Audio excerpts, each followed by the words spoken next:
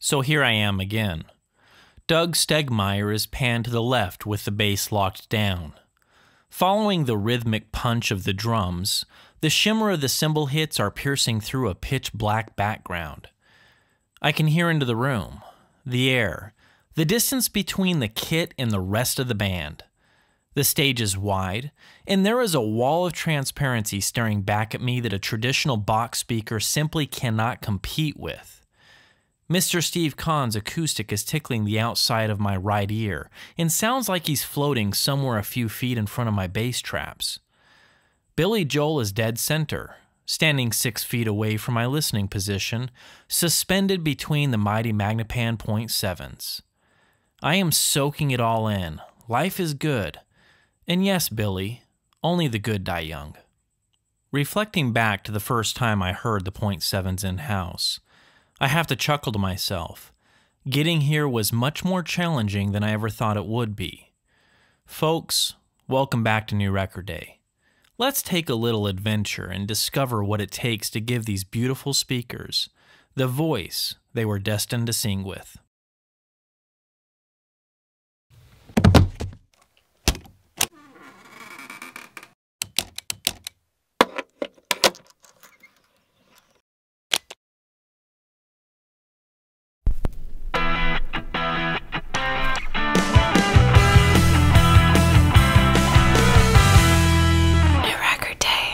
The first time I plugged in the Magnepan .7s to my Rogue reference gear, I thought something was very wrong. With a slight panic, I considered the possibility that maybe I ended up with a bum pair or worse, blew something. Thumbing through the manual and rechecking all my connections, I threw on Bella Flex Cosmic Hippo and heard one of the least pleasant sounds a reviewer can hear. As the bass notes hit, an unpleasant slap of distortion made its way to my ears, even at moderate volume levels, never getting past the 90 dB breaking point. My goodness sakes, this is not what I was hoping for, and it led to a phone conversation with Magnepan mentioning that, well, maybe that particular song is just not the right pick for these speakers. Okay, fair enough. I tried something a little less aggressive and tossed on Madeleine Peyroux, and would you believe it?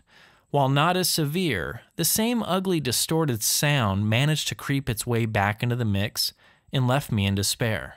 Yanking out the Stereo 100, I decided to go in a different direction and tossed in the First Watt F6 into the mix. While only pumping 50 watts of blood into the Maggie's 4-ohm tap, these are beautifully rendered Class A watts, and I had a feeling the F6 wouldn't walk away embarrassed. Well, I was wrong. Not only did the First Watt suffer from the same issues of popcorn bass, it also managed to move in the wrong direction in every other category under the audiophile's sun. It was at this very moment that I knew everything I had read about the Maggies needing serious firepower had to be true. Both the Stereo 100 and F6 are amazing amplifiers, and I knew they had the potential to sound like magic. There was something else here at play, and pointing the fingers at Rogue Audio or First Watt wasn't going to solve a dang thing. Then it hit me. I remembered something. Something tucked away at a friend's house. Probably under a bed with a thin layer of dust on its top cover. Yeah, what I needed, what the Maggies needed was... Hey man, it's me. I need the beast. Dang, man, you're really good. Mr. Bernay, the Beast. Say hello to the Carver M4.0T. High current, solid state muscle and rated at 375 watts into 8 ohms and 500, count them, 500 bone-crushing watts into 4 ohms. Sure, it's long out of production, but I have a review to save, and before yanking out a 100-pound past labs that costs as much as a used car, I wanted to try something affordable, even if you had to consider the used market in order to get the party started. With the Carver engaged, I dropped the needle on Bella Fleck for a second time and prepared myself for battle. Slowly raising the volume of my Rogue 99 Super Magnum, I could hear the bass creeping up the side of the stage as the decibels increased with each press of the button. As I hit the mid-80s and above, not only were we painting a picture of finesse and control, the entire stage was wider, and the tip-top extension down to the very bottom of the barrel was far more engaging. Just like waiting for the clouds to part after stormy weather, I could almost imagine Wendell Diller's descent, giving me an epic high five followed by a few lightning bolts to remind me what a doofus I was for ever questioning the .7's potential when they've had their Wheaties for breakfast. Yeah, folks, now we are cooking with fire. Before we get to the listening impressions, I want to take a moment and explain a few things about placement. The Magnepans need room to breathe. As tempted as you might be to slide them back against the front wall to get them out of the way in hopes to score some wife approval points, don't do it. It will only lead to an RMA right back to Magnepan. As the manual suggests, they need to be a good 3 feet away from the front wall, and in my room, I found them really to wake up around 4.5 to 5.5 feet in.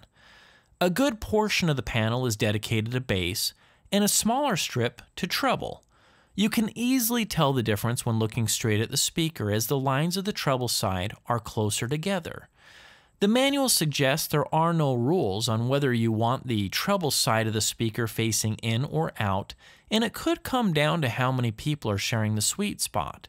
The top-end extension of the Magnepans will please anyone looking for something smooth and refined without a single ounce of ice-pick nonsense. While there is more than enough detailed resolution in the upper elevations, I would place the top-end extension of the .7 smack dab in the middle of neutral, with the presentation of the treble being the key difference between what you can expect apart from a traditional speaker. The .7s have an airy quality that creates depth between you and the music. Listening to Ben Howard's Every Kingdom, I was able to hear all the micro details I know so well on this record, but at the same time, they weren't shouting at me to take notice. Making my way through the rest of the album, the subtle nuances of every single pluck and strum were floating in front of me without sounding contrived or artificial. Switching gears for something upbeat, I tried the latest release from Alabama Shakes, Sound and Color. Again, the percussive hits, snaps, and smacks of the drum kit and top-end extension of acoustics brought enough spark to the party, but never sounded shrill or edgy. Bottom line, those who are in love with the excitement of traditional tweeters, I'd encourage an audition before taking the plunge. For those looking to trade front-row seating of Cymbaltown or tired of listening fatigue, you will find the .7's top end as lovely and engaging as anything you can possibly imagine. The mid-range on the Magnepans is where these speakers have spawned a cult-like following and reputation of being second to none. After spinning Analog Productions' beautifully mastered Tea for the Tillerman, I wholeheartedly agree with the masses that if you want to hear what mid-range transparency and speed is all about, the Maggies have few rivals. Anything mid-band is tall and wide with laser beam focus and razor-sharp details surrounding every single note in the mix. Dropping the needle on Pines of Rome, I was greeted with an orchestra chilling out in my living room. By the end of the performance, I knew every single musician by name. How many times they squirmed or squeaked in their seat, how many times Bob sneezed during the second movement. Sorry, Bob, but that was a little ridiculous. And how many times Kathy smacked Ken with her bow for inappropriate behavior.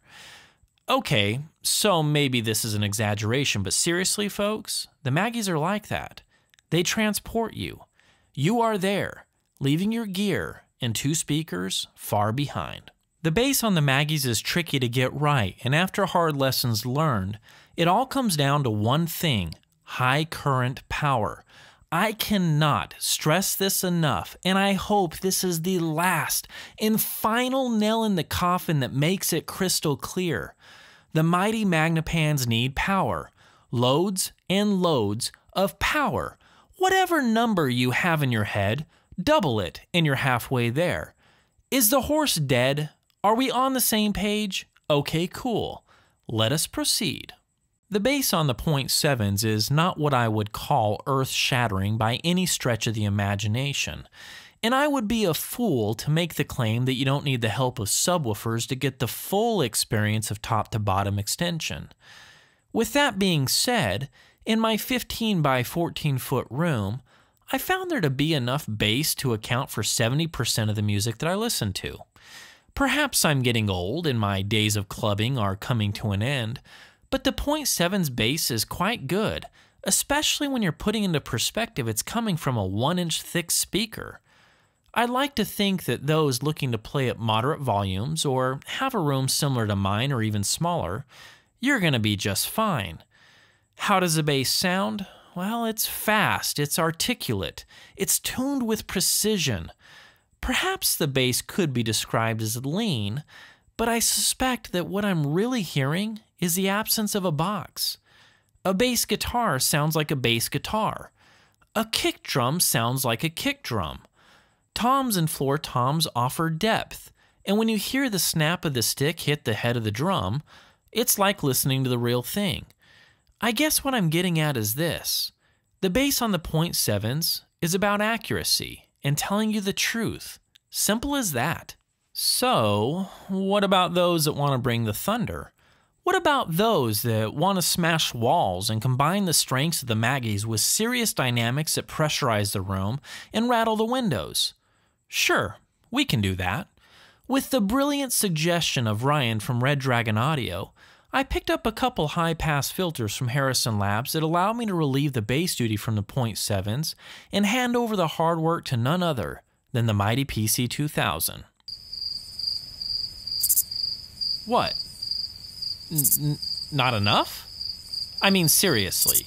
That thing packs a serious punch, guys. It will be way more than what we need. Okay, but don't come crying to me and tell me that I didn't warn you.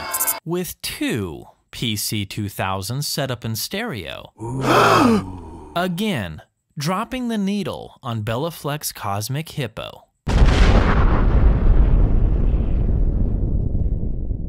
You guys wanted speed. Top-end extension with unrivaled transparency in the mid-range combined with dynamic slam. Well, you got it. You wanted a soundstage tall enough to reach Godzilla and strong enough to kick the snot out of him at the same time. No problemo. Backed by the mighty PC-2000s and reaching levels loud enough to wake your neighbor's neighbor's neighbors. This, folks, this is it. The real deal. Detail-rich music with top-to-bottom resolution. A few other combos worked well with the Magnepans that gives hints of what's needed to get the party started on the right note. Red Dragon Audio sent over their new S500, which brings 250 watts to the 8-ohm party and 500 to 4 ohms. Paired with the .7s, the Dragons blended together with the Maggies like peanut butter goes with jelly. I find the S500 to be quite linear and doesn't exaggerate any specific frequency, which really opens the doors to some super cool options upstream. The input buffer of the S500 allowed me to use whatever the heck I was in the mood for, without any kind of impedance issues. Combined with my 99 Super Magnum, this sprinkled some 2 magic into the mix and added a little heft and weight to the midband. Bottom line, for those that are looking for a companion to mate with your Maggies in the $2,000 range, the S500 should definitely be on your shopping list. For those that don't want to mess with separate components, the recently reviewed Parasound Integrated certainly got the Maggies singing pretty close to the level of authority as the Dragons and Carver. I think the Carver offered a more exciting mid-range, but the Parasound seemed to do a better job at keeping it together in the mid-bass and lower octaves. I also felt like the Parasound offered a more truthful top end, as opposed to the slightly rolled Carver. If you're planning on getting creative with the high and low pass connections on the back, the Parasound would be a fantastic option for the Maggies, using other power amps and powered subwoofers. The final combo, which ended up being my personal favorite, would require some Goodwill or eBay hunting.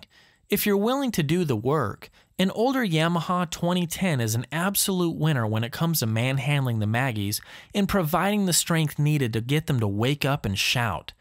With a fantastic sounding built-in phono, all you need is a decent turntable and you're done. Pre-1980s, this bad boy doesn't even have a CD input, and I read on those internets that even if you attempted to plug one in, the Yamaha will literally devour it. Okay, joking aside, sure, you won't have all the high-tech modern flexibility of the Parasound, but you could easily use the other inputs for whatever you decide to plug in. If you want to use subs, you could use the preamp outputs or the high-level speaker connections as well. The Yamaha is all muscle, and regardless of the moderate 120 watt power rating, I believe with all my heart, Team Yamaha managed to stuff in the DNA of RoboCop, Mr. T, and Chuck Norris into the power section of this mother flower. Being able to dial in whatever I wanted with the analog tone circuit, I was able to convincingly mimic every combo used in this review. You know, if there is one review that I'm really nervous about being taken the wrong way, it's probably this one. Am I saying that Maggies won't work well with tubes? Well, no. But after hearing how well they do with serious muscle delivered from solid state, that's where you're going to find my recommendation. In regards to feedback, the only thing I have here is the plexiglass stands are not my favorite. Being bound by 2 screws, I noticed that no matter how tight I had them, the plexi didn't seem to hold the stands as sturdy as I would like to see. The good news here is they're optional, so don't buy them. You can go with the L brackets, which won't have the same problem as the plexiglass pedestals. All in all, I can't recommend the Maggie Point 7s enough. Magnepan, you guys are most welcome here at New Record Day. I'd love to move up the line and see what happens when we get into the 1.7s or even bigger. Either way, folks, thanks for stopping by. And as always, take it easy.